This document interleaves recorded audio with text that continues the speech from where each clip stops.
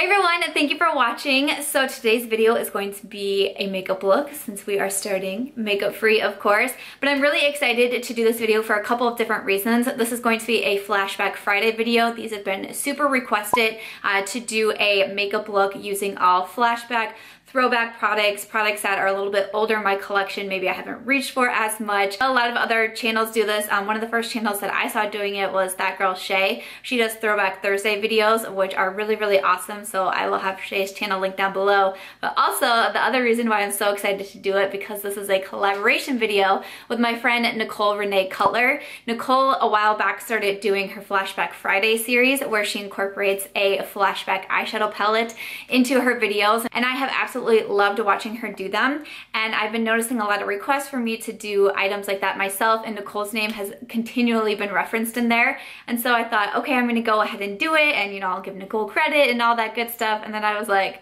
hey Nicole, you want to do a collab with me? And she said yes, and I was so excited. So I will have Nicole's channel, of course, linked down below. I hope that you will go check her out. She is so much fun to watch. She has so many videos. I don't know how she does it. As a student, she makes a ton of YouTube videos, and then she also created Bailey's Mission. I'll have the website for Bailey's Mission listed down below, and I highly suggest you go check it out, especially if you are an animal lover like me. Nicole is doing really amazing things. So all of that will be in my description box. But today we decided that we are going to play around with the Morphe 350 palette, the original Morphe 350. So that's the eyeshadow palette that I'm going to be using in today's video. And then we're also going to be incorporating other flashback makeup products into our tutorial. And I'm super pumped for, and I hope that you're excited to see some of my old school pics that I decided to use for this video. But without further ado, I'm sorry, I know that was a long intro, but I had a lot to say. But why don't we go ahead and get some makeup on this face. So I am going to start off with my eyes like I usually do. So I do have them primed, and then like I said, I'm using the original 350 palette from Morphe. So this is what the palette looks like. This was not my first palette from Morphe, but it was one that I originally really wanted. It was just always sold out, and I remember finally getting my hands on it, and I was so excited about it. They are releasing a 350 to celebrate this being out for 2 years. I do plan on picking it up if I can get it when it launches, and if I can, I will definitely be doing reviews and tutorials and comparisons and all that fun stuff. But it does have a matte white shade in here, so that's what I'm going to go in with first to kind of set my primer and act as a base. And this is the Moda Metallic Super Crease brush. I don't know why I always have to look at this brush name, because I use it almost every single day.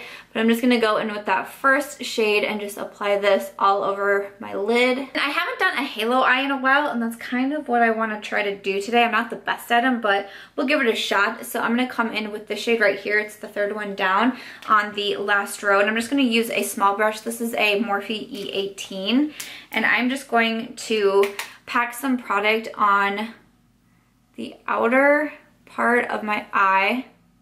And I'm going to start with, you know, not a ton of product on my brush, especially because I'm using like more of a hot orange. I don't want it to be too overwhelming at first, so I'm just going to slowly be building it up, but I just want this on the outer part of my eye. And then once I feel like I have it to where I want it, I'm also going to put that color onto the inner part of my eye, and then leaving the middle of my eye blank for a different color. I like halo eyes because I feel like they're simple to do. They're a little bit different of a technique than I normally do, but I still feel like they are pretty simple. But for a while, I was not being able to get the hang of it, and I swear just using smaller brushes really helps. So the smaller the brushes, usually the better for the halo eyes. And for the center of my lid, I want to use this shade down here, the very last one on the last row. And I'm going to use a Sigma short shader brush. This is an E20. I did spray it with a little bit of Fix Plus to give it more of the metallic vibe. Ooh, that's really pretty. That looks like a penny. Ooh, I like that. So for the middle shade, I'm just packing this all along the center of the lid, and again, another really small brush. I used to do this one with, you know, my big shader brushes like the E55 from Sigma. No, too big. Think small. Think small when you're doing a halo eye. So I'm just taking a clean brush. This is the Sigma E44. I'm just gonna sweep it back and forth and see how I like it. Sometimes I add a crease shade after I put the first shadows down. Sometimes I don't, but I think I actually am. So I'm just gonna use the same brush here, and I'm gonna grab the second color in the last row. So really we've just worked with the last row so far, but I'm gonna grab just a little bit of that second color, not too much. And I'm just going to blend that into the crease. This is where I come back and look, because sometimes some of the shadows can fade. So like I feel like the inner corner isn't as bright as it was. So I'm just gonna come back with that first shade and reapply. And then I'm gonna do just a little bit on the outer corner as well to make sure the shade out here didn't get blended away also. So that's another thing with halo eyes that I noticed. Pretty simple, because I mean I've only used 3 shades, you really only need to use 2. So it's pretty simple that way, but after blending sometimes you just need to take your time and come back and build up any colors that kind of got lost along the way. The other eye is done. I'm gonna move on into my face. For my primer, this is my OG primer. Oh my goodness. This is from Too Faced. This is their Primed and Poreless primer. It's a skin smoothing face primer.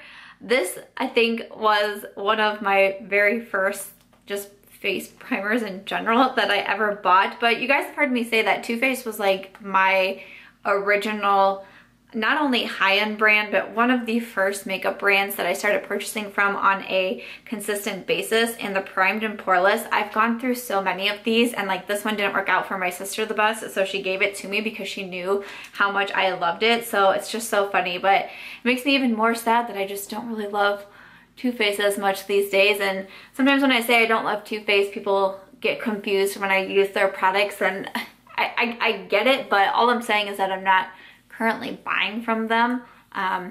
It takes a lot for me to like completely boycott a brand or something like that, because I don't know, I think I'm a pretty laid back, chill person, so it really does take a lot for me. And there's still a lot of like the OG products from Too Faced that I really enjoy, like the Chocolate Soleil bronzer, the Too Faced Better Than Sex mascara, things like that, that I still really do like. But yeah, the Primed and Poreless, this was like my original, man.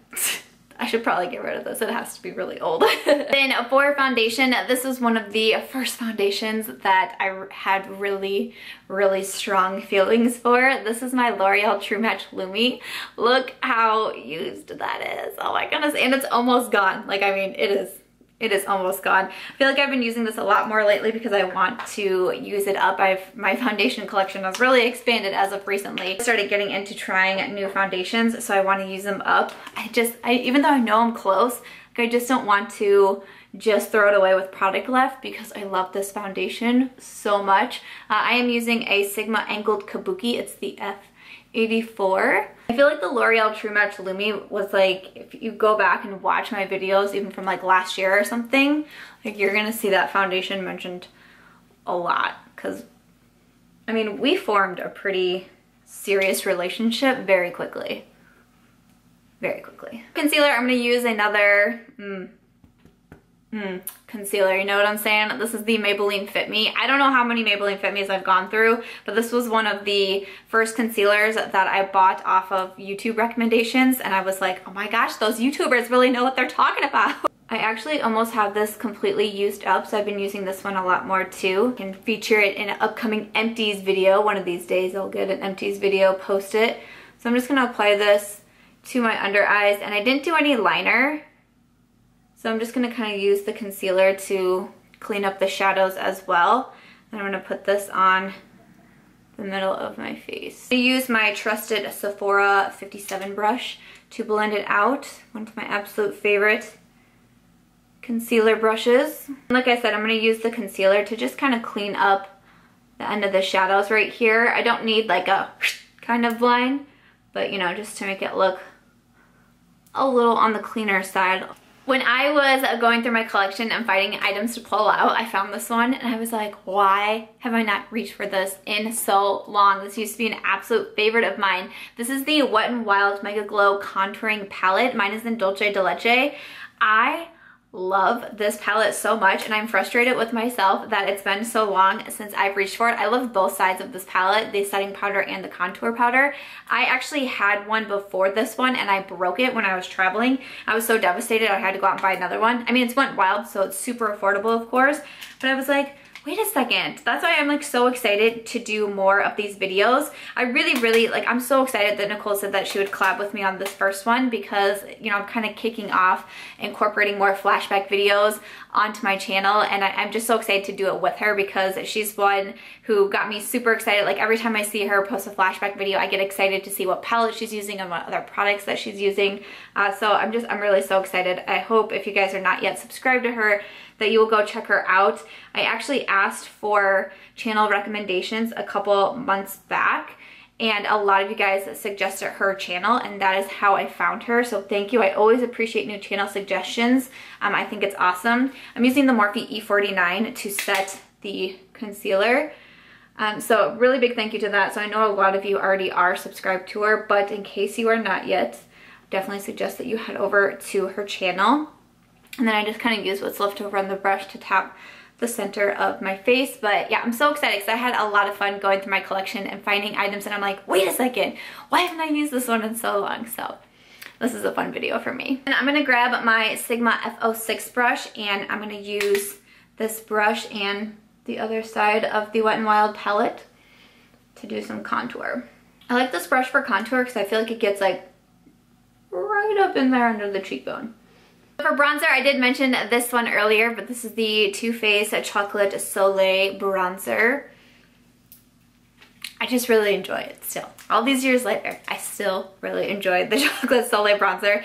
This is the Sigma F30 brush. I've been really enjoying this for bronzer, so I'm just going to lightly bronze up the skin. And then for blush, we're taking it back to Wet n Wild again. This is the Wet n Wild Color Icon Ombre Blush. This one is in the shade Mai Tai Buy You a Drink. Oh, I was so obsessed with this blush when I first got it. Oh, it's just so pretty. It's like, I mean, it's ombre, it has it in its name, but it's like a really cool peachy blush. It has some beautiful shimmer to it. This is the Luxie 504 angled brush. So I'm just going to apply, and I remember I used to love this blush so much too because it has the shimmer in it.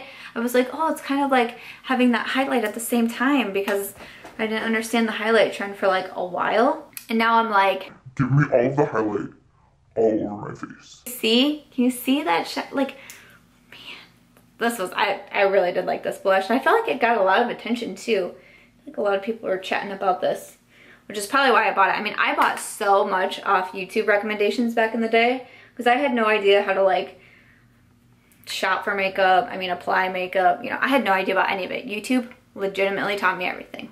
Everything I learned was from YouTube. So before I finish off the eyes, I am going to do my brows off camera. I don't really have a throwback brow product, which might not be shocking if you guys have been following my channel for a while. So I'm gonna do my brows off camera and then I'll come back to finish off the eyes. So I did my brows off camera. I actually did like the opposite of this video and I used a newer product to me. So I don't know, I feel like I made them very large, but whew, the brow by Benefit. It's a little intimidating to me right now. And I did add a little bit of Colourpop and Kathleen Light's Mr Bing liner to my waterline. So then I'm just gonna come back in to finish off the eyes. I'm gonna grab that first orange shade that we used, and this is the Morphe E43. It's just a flat definer brush, and I'm going to push that shade really close to the lower lash line. Then I'm going to pick up the shade that we used to blend, which is the second one. This is a Morphe M506, and I'm going to go through and sweep that on the lower lash line. I'm going to grab the second shade in the palette with my Morphe E36, and I'm going to use this for a inner corner and then also brow bone highlight. I'm not gonna do lashes. I don't feel like I have a lot of like throwback pairs of lashes. I mean, you do go through your lashes pretty quickly. And I know that I wear lashes a lot, so I try to balance it out every once in a while. But choosing a mascara was also really hard. Mascaras are something that you do need to, you know, toss fairly quickly. They expire quickly, so I go through mascaras a lot. But I found this one and I was like, I used to love the Smashbox X Rated mascara. I know this has made it into a favorites video at some point. So to finish off the face, of course, I'm going to throw it all the way back to my very first highlighter, which is the LouManizer from TheBalm. I recently did my highlight declutter and I mentioned in there that this was the very first highlighter that I ever purchased, and it was like astounding to me the number of people that said this was their first highlighter as well. I was like, wait, what are the chances here? That was so funny. I'm going to use my Sigma F03 highlighter to highlight. So I thought that was so funny. So I would love to know what your first highlighter was and how many more people's first highlighter was the LouManizer from TheBalm. I thought it was funny because someone commented in there and said, you know, my first was the LouManizer too. I think she was the first for many people. She really got around, and I was like, LouManizer, you naughty little thing. I did not know that about you. Lipstick was definitely a hard choice. I actually pulled out a few different options and I said I would decide at the end, and then I still had a hard choice. But I'm gonna throw it back to a Colourpop lipstick. I have had some ups and downs with the Colourpop lipsticks. I've talked about them in the past about how I feel like they have a pretty short shelf life and how they can go bad a lot quicker than maybe I expected. But Colourpop lipsticks, you know, the Ultra Mattes and then the Ultra Satins after they came out with them, these are really some of my favorites, and I felt like I was really starting to able to experiment with more colors with liquid lipsticks when Colourpop released their Ultra Mattes because they were so affordable. I was buying, you know, some shades outside of my comfort zone and things like that. So even though they're not my favorite right now, I thought it would be fun to throw back to it. So this is an Ultra Satin Lip in Screenshot. This shade isn't necessarily like my oldest shade at all. I did declutter quite a few of my older Colourpop lipsticks when I did my most recent lipstick declutter because I think that they go bad, but this isn't like super new to me, so I thought that we could still make it work. Once the lips are complete, I'm going to spray my face with some of the Mario Badescu Official Rose Water Spray. This was one of my first sprays because it was so hyped up here on YouTube. I still really do enjoy it. So I'm going to go ahead and spray my face with this. Okay, guys, so this is the final look for my first Flashback Friday video. I really hope that you guys enjoyed the video and seeing some of my Flashback products and the look that I created. Like I said, I hope that you will go over to Nicole's channel, check out her video, subscribe, tell her I sent you, and all of that fun stuff. I was really excited that she collaborated with me on this video, and I hope to be able to do some more Flashback Friday videos. I'm not a tutorial-based channel, and I only do a tutorial type of videos once a week, and those are on Fridays, so that works out well for Flashback Fridays. But because I only do one tutorial type of video a week, I'm not sure how often I'll be able to do a flashback video. Like Nicole does them almost every single Friday, which I think is awesome. So I will just have to incorporate them in here and there where I can. But if you guys want to see more Flashback Friday videos and if you enjoyed them, make sure to give this one a thumbs up or let me know in the comments down below because that really does help me out. But thank you guys so much for watching. I hope that you enjoyed this video, and if you did, make sure to give it a thumbs up. I hope that you will also consider subscribing before you go, and I will catch you guys on Sunday for my next video. Bye.